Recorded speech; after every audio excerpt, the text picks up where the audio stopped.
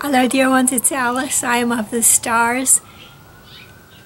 I was getting ready to film this video, and typically there's just quite a commotion of noise the minute I start videotaping. And today there was this dragster going down the street, down the hill, roaring down the hill just now. And then all of a sudden I heard the police car turning on its siren and going full speed off to intercept the drag racer. So that's the drama for today. You know, taxes are due. The tax extension is due here in America in a couple more days, next week. And so I've been working very hard on that. And I thought I'd take a break today and do another video for the series Mastering the Mind that I have on YouTube, and that I'll be presenting on my website, Awakening with Planet Earth, coming up soon too.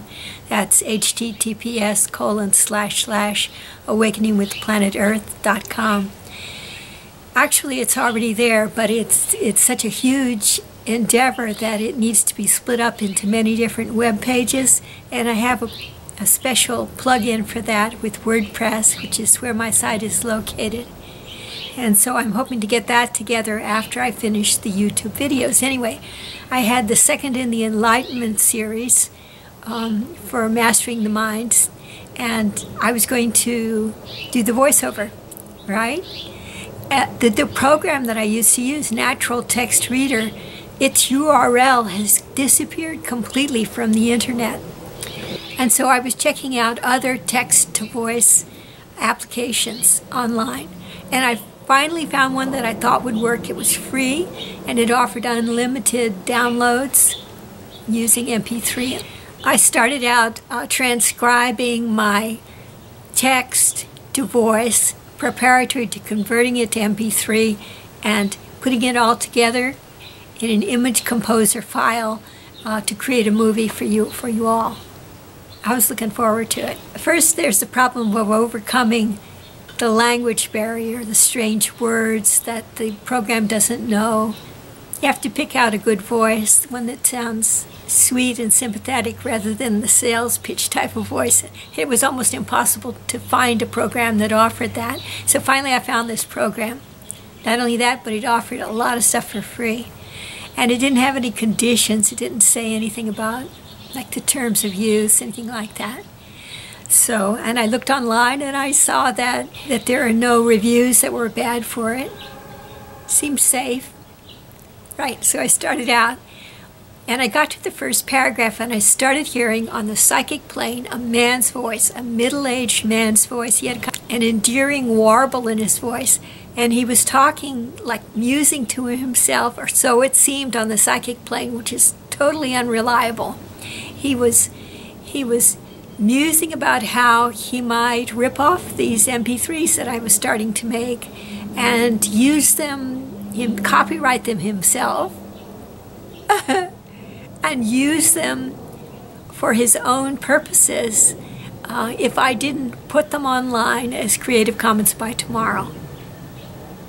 So naturally, I perked up. I was listening on the psychic plane because omens like this to do with the psychic plane, although unreliable in real life, nevertheless provide a heads up for what we ought to do to avoid trouble in real life. I feel that's the main usefulness of them to us, psychics and light workers and so forth. So to continue,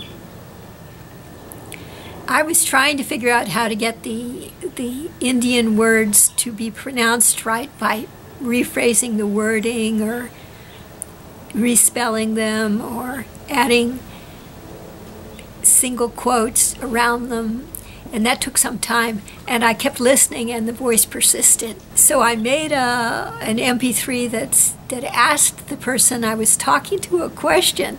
I said, is it really true that I'm hearing this voice of a person who's saying they're going to, you know, try to copyright, try to rip off my stuff? Could that possibly be true? Could I possibly be correct on the psychic plane? And then I waited a few minutes and I heard the man's voice say, I never heard anyone ask a question like that. As if he were pondering over, you know, whether it could possibly be true, or could he be referring to him? The psychic plane is really a kick if you have a sense of humor. So I wrote another MP3. It said, "Yes, you heard right. That's me. I'm asking you this question. I'm just wondering what's up with that. If you were thinking of ripping off my words, or because, you know, they're copyrighted on the website in advance as Creative Commons. Not really copyrighted, but the license is Creative Commons, and the laws of fair use apply to all my work in all the countries in the world." Anyway, then I heard his wife come on. He said, "Honey, come and take a look at this." And her voice came on, and she said, "Well, I wouldn't pay too much attention to that," or something like that.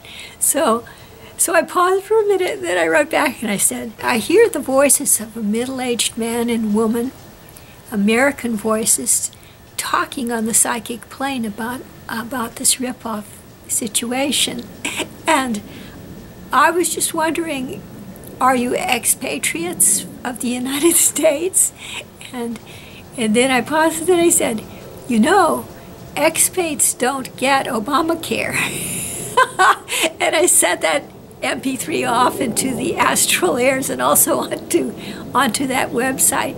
And so I waited and I heard the man say, "Huh?"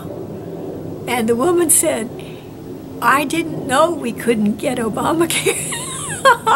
So just to let you know, today I wasn't able to come through with the next video online for YouTube for Mastering the Mind, the series. But I'm going to do it. Then I think I'll just use my own voice and I'll start another day fresh. And that's why I won't be able to use those beautiful voices of the people in naturaltextreader.com. And coming up, this is going to be, unfortunately, my voice in the video. Well, God bless you all in this time of Halloween, and hope you won't be spooked out no matter what happens. God bless you all, keep you safe, and be with you through all your days.